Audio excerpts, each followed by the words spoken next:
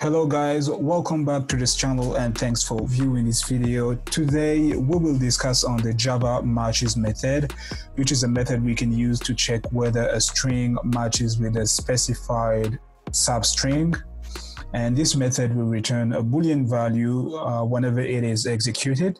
It will return true if there is a match between a given string and then a specified substring or string, and it will return false if there is no match. And I'm also going to show you how to check whether a portion of the string is matching with a specified substring. So let me show you how to use this method with the help of an example. So I'll write string, I'll call this string variable str, and then I'm going to give it the value of coding river.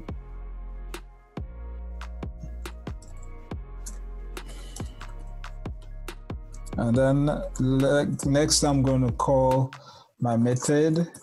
So I need to write the System.out.println, and inside here I'm going to call the method. So I'll say str that the name of the method is matches, and inside the brackets I need to write the specified substring. So I'm going to write coding review like this.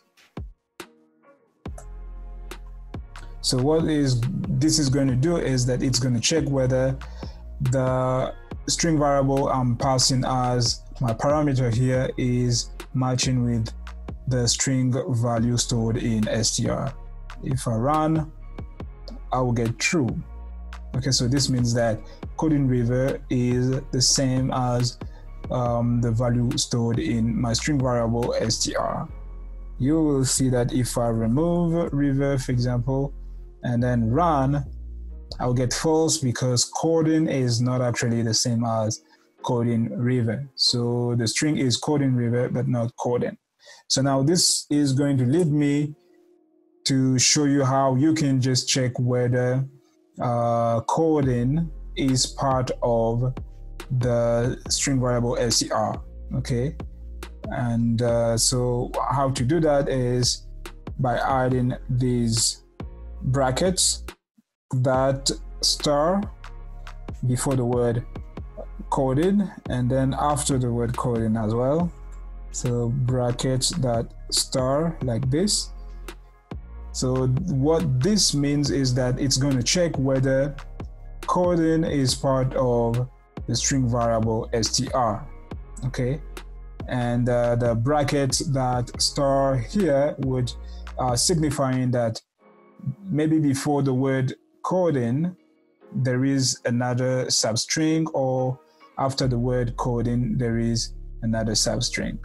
Okay, so if I run, I'll get true. Okay, so true because coding is actually part of the string variable str. As you can see, there's a word coding here.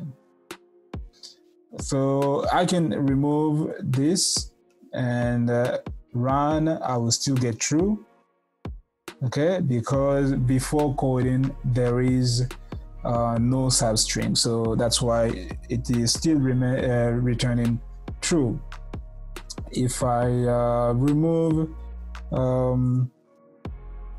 this star brackets that star here and run, I will get false.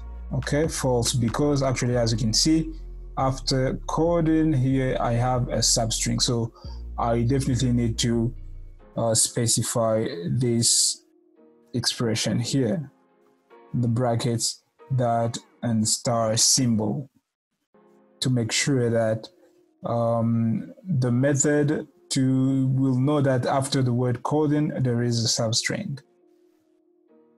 Okay, so this is actually how you can check whether a portion of a string is matching with a specified substring. Or I can give another example. I will change the value stored in str, I would say I love programming, okay, is what is being stored in str. And in here, I will say, okay, I want to check just a portion of this string. So I want to check if the substring love is part of this str string. So I'm going to do it like this. If I run, you will see that I will get true. So love is part of the substring.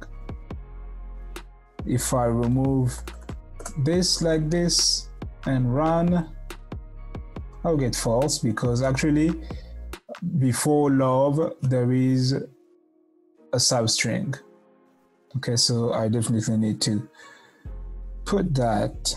If I remove these symbols after love and then run, I will also get false, actually, because after love I still have some I have a substring. So guys, that's how you check whether a particular string matches with a specified substring, and you can also check the portion of that string to see if it matches with a specified substring. So I hope this video was informative, and thanks for viewing. Please don't forget to comment if you have any question, and to also like this video and subscribe to this channel. So let's meet in the next video. Take care.